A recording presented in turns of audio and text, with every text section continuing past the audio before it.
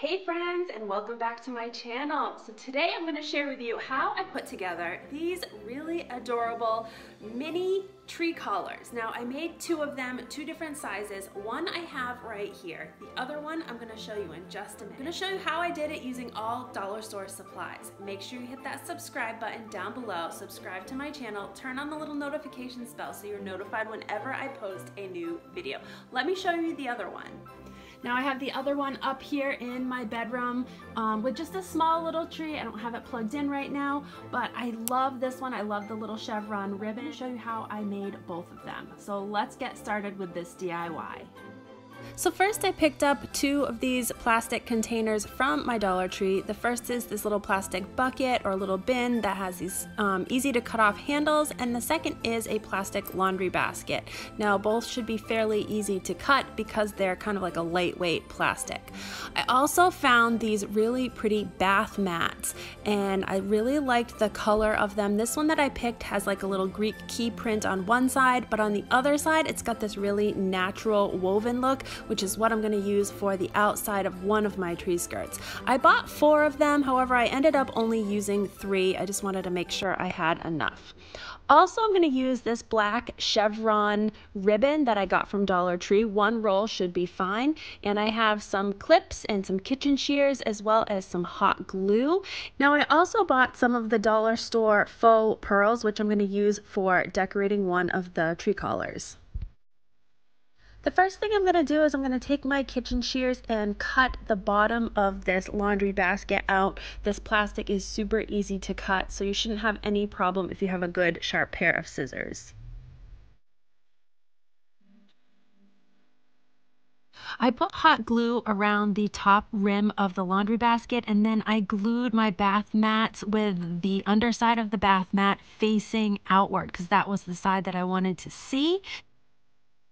I wanted my tree collars to sit flush on the floor, so that's why you need to clip these little handles off.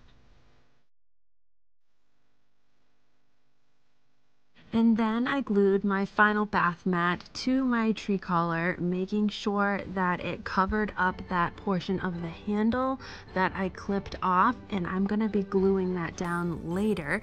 But I wanted to also trim the bath mat so I didn't have a huge piece overlapping. So once I got my bath mats glued to my tree collar, I flipped it what will be right side up, and I took one of my bath mats and about in the center I pulled it up, so that was going to be the portion that I was going to glue first to the top of my tree collar, and that would ensure that I would have somewhat of a flush fit. I repeated this process with each one of the bath mats, overlapping at the seams just to make sure I had a good fit. When the bath mats were all glued into place, I flipped my tree collar back over and glued down the spaces that covered up the little handles that I cut off.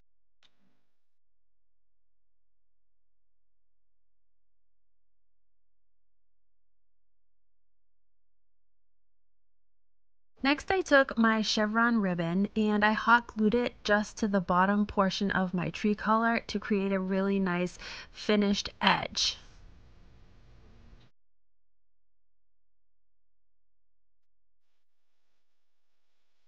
All right, so this was my first tree collar. It only took about 10 minutes to make this larger one. For the smaller tree collar, I took this little bucket and clipped off the handles. Now these were a little harder to get off. I couldn't use my kitchen shears alone with them. I had to actually use some wire snips.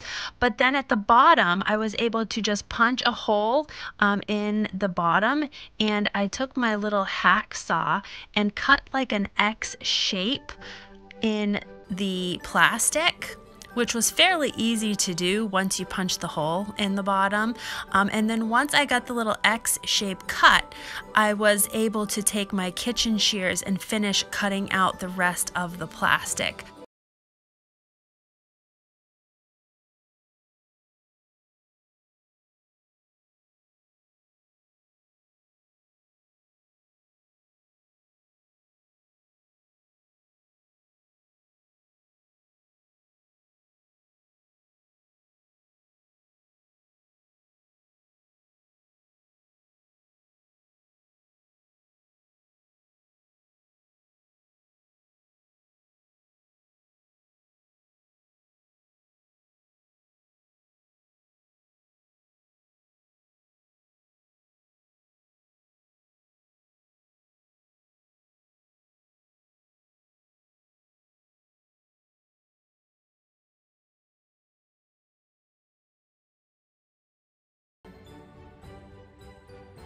And then I pulled it as tight as I could, wrapped it around the bottom rim, and glued the ribbon into place around the bottom.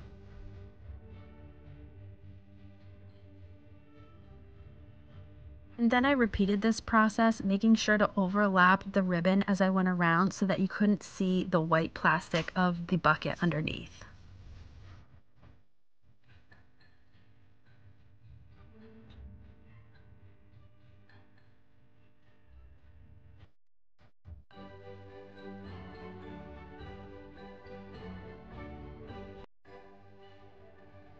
When I got the entire tree collar wrapped with a ribbon, I decided to take some of the pearl beads from the Dollar Tree and glue them around each one of the seams at the base of the tree collar, just to give it a little extra glam look, which is kind of what I was going for with these like farmhouse style tree collars.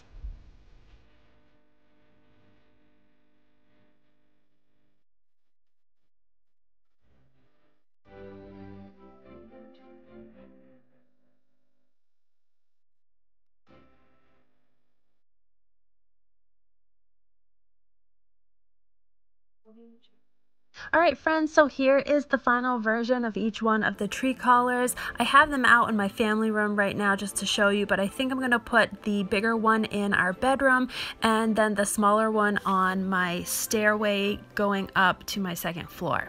Hope you guys enjoyed this DIY. It was a lot of fun and really easy to do. Please give me a thumbs up, subscribe to my channel, and turn on that little notifications bell so you're notified whenever I post a new video. Have a great day, guys.